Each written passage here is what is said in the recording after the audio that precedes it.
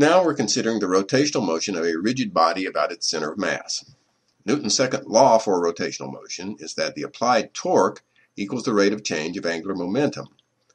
So first we'll need an expression for the angular momentum of a rotating rigid object. We model a rigid body as a collection of point masses having a fixed spatial relationship with one another, and we're considering only rotational motion of a rigid body about its center of mass. The contribution of each point mass, m sub I, to the angular momentum is a vector with magnitude equal to the linear momentum of m sub I due to rotational motion times r sub I, the vector from the center of mass to m sub I. The direction of the angular momentum is given by the right-hand rule, rotating r sub I into the velocity vector for m sub I. Summing the contributions of each of the point masses, we have an expression for the total angular momentum of the rotating body. Since the cross product is doing all the work in computing the angular momentum, we'll review it briefly.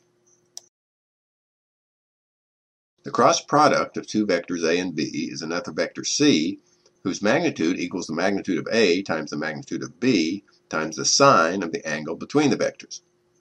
The direction of the cross product is determined by the right-hand rule. That is, with the fingers of your right hand pointing in the direction that rotates A to B, your thumb is pointing in the direction of A cross B.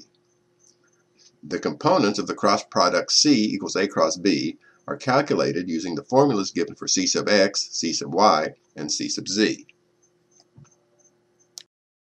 The expression for the total angular momentum of a rigid body rotating about its center of mass is shown at the top of the page. Let omega be the instantaneous rotation rate vector for the rigid body. Then the velocity of the mass m sub I at location r sub I is given by the cross product of omega and r sub I. Making this substitution for v sub I gives the expression for total angular momentum at the bottom of the page.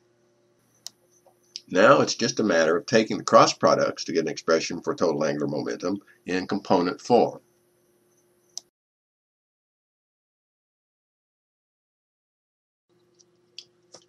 This page gives the details.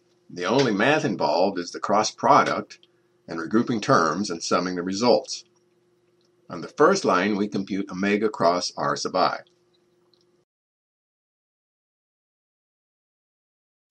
On the second line, we compute m sub I times r sub I cross omega cross r sub I. And we regroup the terms. On the third line, the expression is written as a product of a 3x3 matrix and the angular rate vector. Also on the third line, the total momentum is calculated by summing the momentum of each of the masses.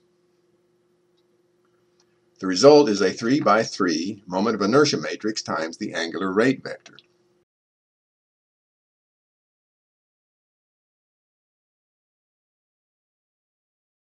The angular momentum of a rigid body equals the moment of inertia matrix times the angular rate vector. I sub xx is the moment of inertia about the x-axis, I sub yy is the moment of inertia about the y-axis, and I sub zz is the moment of inertia about the z-axis. The off-diagonal terms in the moment of inertia matrix are called products of inertia. The matrix is symmetric, with I sub xy equal to I sub yx, I sub yz equal to I sub zy, and I sub xz equal to I sub zx. The moment of inertia matrix maps angular rate vectors to angular momentum vectors, and hence it's a tensor, but that's incidental to our purposes now.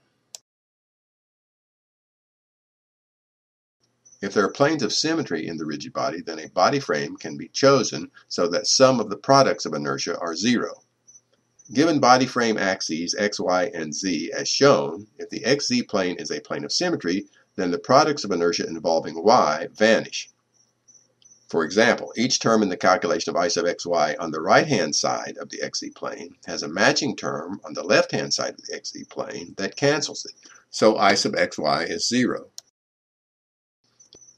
If there are two planes of symmetry, then the moment of inertia matrix is diagonal.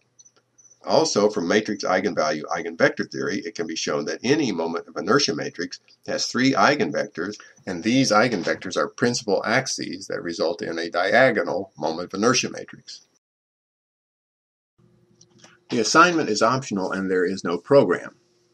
Newton's second law for rotational motion is that the applied torque T equals the rate of change of angular momentum dl dt. In the next video, we'll derive the angular equations of motion for a rigid body, that is, an equation for d omega dt, the angular acceleration. The optional assignment is to give the derivation some thought. The difficulty is that Newton's laws apply in an inertial frame, and in an inertial frame, the moment of inertia matrix is constantly changing if omega is non-zero. How can that problem be overcome? Tomorrow is another day. Yeah, check yourself.